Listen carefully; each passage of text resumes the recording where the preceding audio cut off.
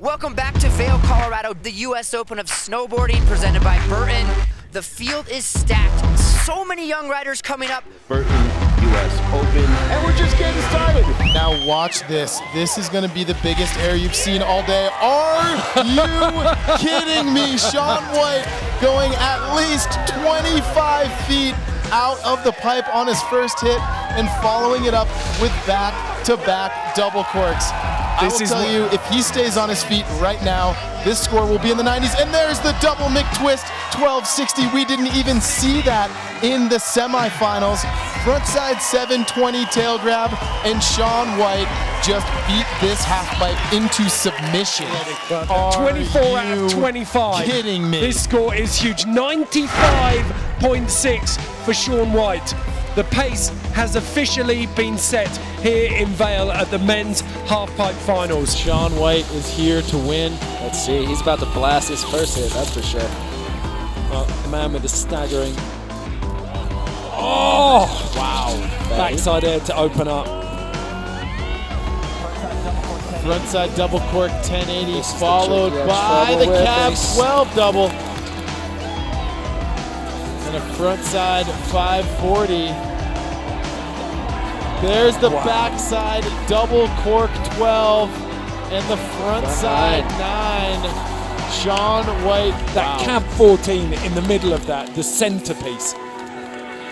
Unbelievable. That kid has not gone anywhere. That is huge from Shaun White. So 92.7.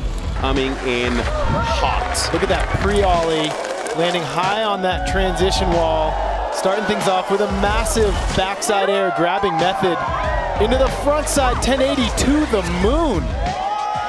And then the cab double 10, frontside 900.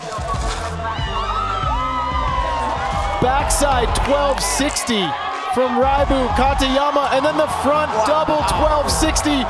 Raibu Katayama just put every competitor at the US Open officially on notice. That was the best run I have seen him do all season long. Setting the standard.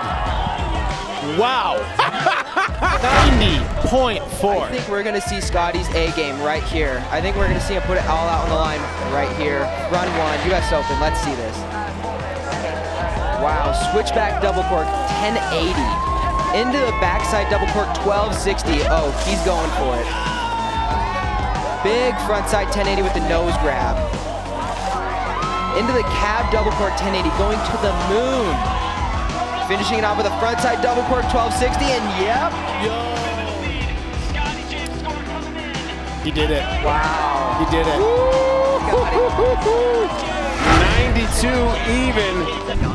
John dropping in switch McTwist off the tombstone into the hawk and flip, although that was good info he gave us after his first run. It's a little bit more of a butter than it is a inverted switch frontside 7. Now coming in switch, Jan Scher going for that cab double cork 1080 into the frontside double cork 12, and then the alley-oop. Woohoo! It was unreal. Whoa! We got ourselves a new leader, friends. Holy cow! Game on. This is Scotty James' last chance to try to go back-to-back at the US Open. Switch backside 900 after that frontside invert. Now coming in switch. This is the equalizer. Scotty used to be dominant with that switch back 12, but now Yuto has learned that into the switch frontside 1080 double cork. Scotty James! And he adds the 1440 at the bottom. It doesn't get closer than this. Wow. So at 93. Just the way he rides the transition and lands at the top every time is mind-blowing, and he goes massive. I'm really interested to see if he's going to step it up or clean it up. So starting things off with a McTwist. And that is crazy, the way he's landing at the edge of that transition. Yeah, the alley-oop back rodeo. Will we see the frontside 14 right here? We will. Unbelievable into the cab 12.